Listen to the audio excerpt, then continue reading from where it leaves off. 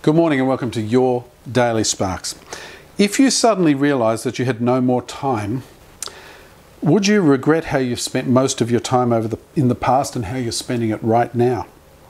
The way you've used your time can be of comfort to you in the last hours of your life. You may not be happy with some of the ways you've used your time, but won't you be pleased then for all the times of spirit-filled living, for the occasions when you have obeyed Christ?